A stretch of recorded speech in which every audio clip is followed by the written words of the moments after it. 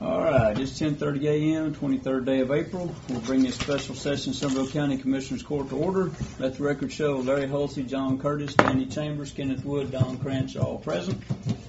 First one is discuss, take action on burn ban. The reason we had this on here, Mr. Abbott, back on 4/17, declared disaster for many different counties due to dry weather, and Somervell County was named in that disaster. So, Mark, what do you, Brian, and Dwayne think we need to do? Well, right now, Somervell County's green on the map of coverage, which means the KBBI is less than 200. So, as we were driving in from the Panhandle in this last deployment, once you hit Wichita Falls, everything started greening up. I'm not saying that we won't continue to run grass fires because we ran several fires, but all this rain is going to continue to green up. I don't think we need a burn ban just yet. It may come, but the dispatch town sheriff's office has been real good about telling people they can't burn on days where there's wind gusts over 23 miles an hour, which is the state law.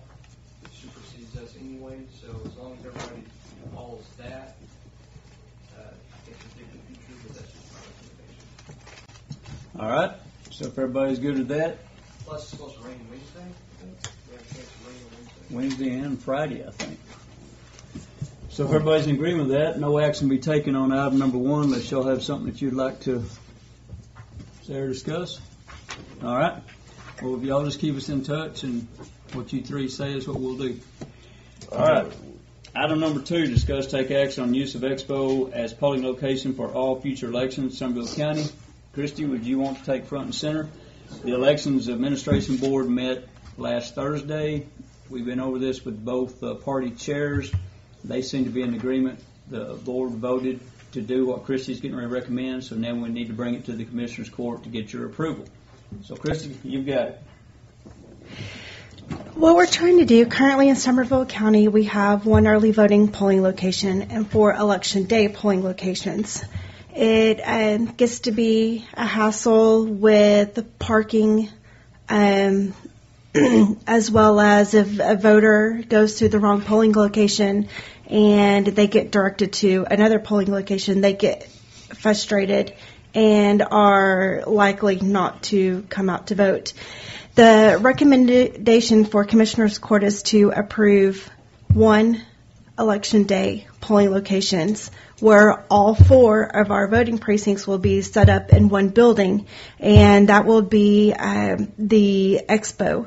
There's plenty of parking, and there's lots of space for people to go, be able to vote, and have everything set up. If somebody is at the wrong polling location, they can just be directed a couple of tables down and vote. So we would have a higher turnout as far as that goes. So we're hoping this is going to go really well, and looking forward to implementing this and excited about it. Okay, you said there's not going to be any long lines. You're going to have different tables for different precincts. Yes, sir. Mm-hmm. Sounds like a good deal. And all the early voting will still take place here. Yes, sir. Primary election, general election will take place at the Expo. And any runoff or any special election that we may have. Combined all precincts. Yes. And you talked to Frank this morning, Mm-hmm. and the dates are fine Yes. as far as he knows.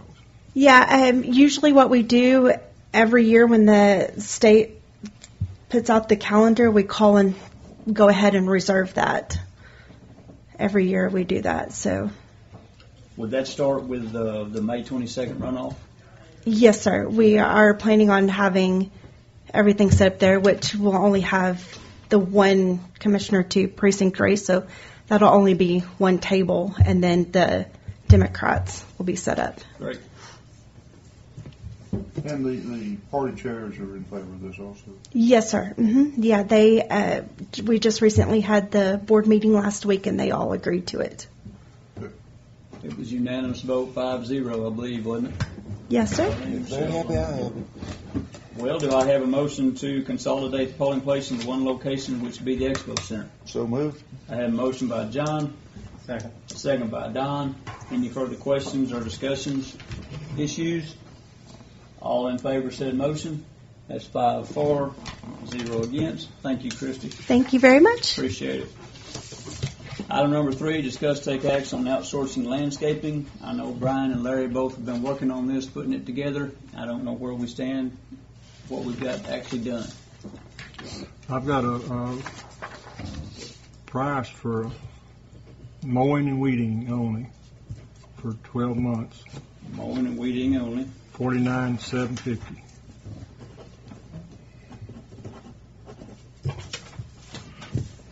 And that is 12 months. Yes, 12 months. Okay.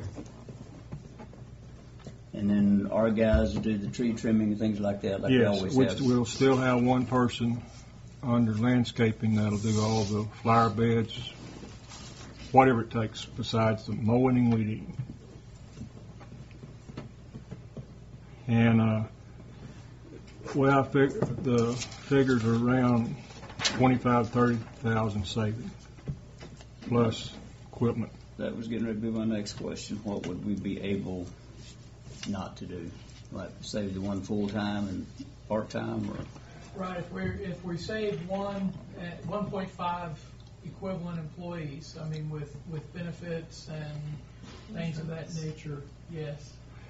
And John Rouse come to us about a month ago and requested another person. Right. So that, I see saving 2 people.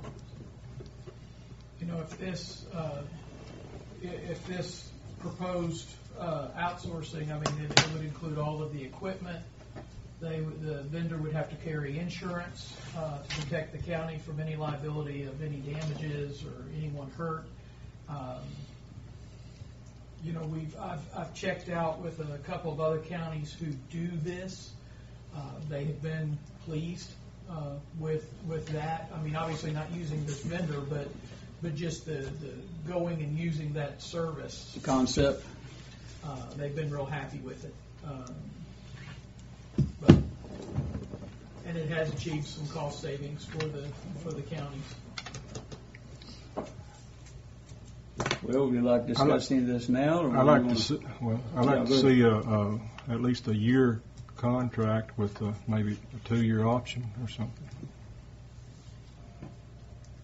And I imagine Andy and Brian and Larry come up with some kind of contract. We've got a beginning document that kind of addresses it's in Andy's office right now, but you know, obviously we wanted to not spend a whole lot of time on it until we got the understanding of the direction the court wanted to go and what particular elements we wanted to be in there. If the commissioners chose to do this, what would we do it like May 1st? It would be to May June- 1st to to April 30th? October 30th. But we're, No, May 1st through April 30th. okay, Okay. you're right. You're correct. 1 through 4:30. And look at it again next April and see where we're at. Yes, if sir. we choose to do that. All right. I understand and realize that the $49,750 is just shy of our $50,000 requirement for going out on bid. What's the comfort zone in proceeding with that? From a financial standpoint, you know, obviously you're right. The 50,000 is a hard number. So anything south of that, we definitely don't have any. We're not sideways or anything like that in regards to that. If that is the total number, we can't have any change orders or anything like that. You know, once we go above 50, then we'll have to immediately go to a bid situation. But if this contract is all encompassing at that number, we'll be fine. Based on your information from other counties, does this number? Well, I don't know if you can compare. That's the problem. I mean, because of our size, the closest one that I looked at was Cook County, of course, and theirs was in excess of 95,000, I believe. So, you know, they have to do bidding. Will the contractor have will they make the determination on whether or not it needs mowing? How do we determine that? The contract calls for a schedule, and it talks about what we would anticipate that mowing schedule to be, whether it be weekly or? It's spelled out in this contract. Was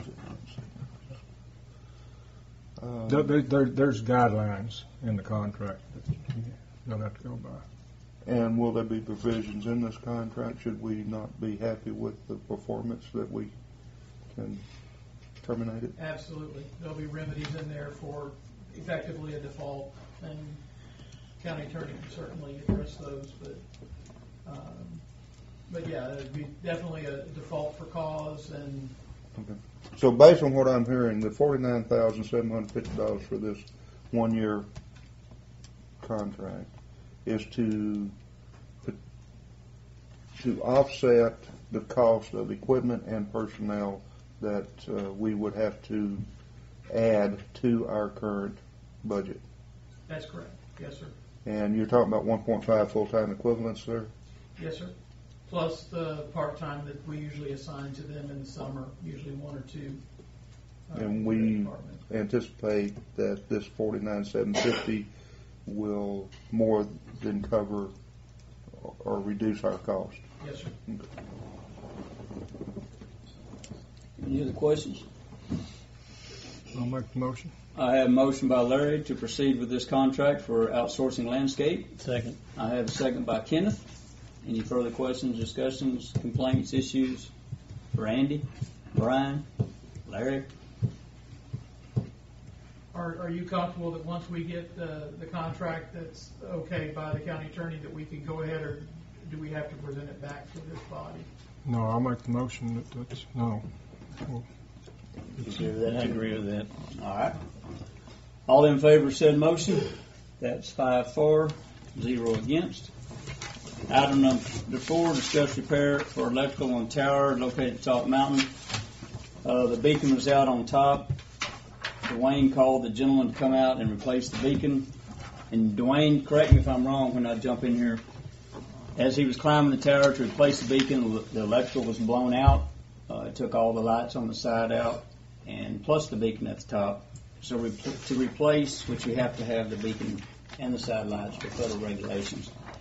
To replace the beacon, all the wiring, the controller, and the side lights, the total is $4,600. Is that correct? $3,300 for the project and $1,300 for the controller. We had to go ahead and we put this in motion to get this done, but I wanted to inform each of you what we did do. The initial climb, when he went up, when he thought he was going to do the beacon, was $1,280. So total cost involved, everything, is $5,580. Is that correct? Yes, sir. And that's what we have proceeded forward with at this time. It appeared to be a lightning strike. No, sir. The wire that's on that tower is the original wire that was put on the tower when it was built. So that wire is About 44 years old. 50 years old. Yeah. The insulation that surrounds the wire itself has become, it's just disintegrated. Brittle and frayed. He said there were several places along the tower where it has touched the tower and it blew through the inner and outer jacket of the insulation. Okay. Is this just an Yeah, informative? I just wanted to inform you of what we Okay. did do, what we had to do, spending the money to move forward. The FAA can, if they wanted to, penalize us $5,000 a day for every day that light's not on. So, That's the reason we went ahead and moved I forward. understand. All right, item number 5. Thank you, Dwayne. Discuss, take action on requesting unclaimed capital credits to fund appropriate programs per local government code 381.04. Yes, sir, we do this annually. These are the unclaimed capital credits that come from primarily United Co-op that's paid into the state.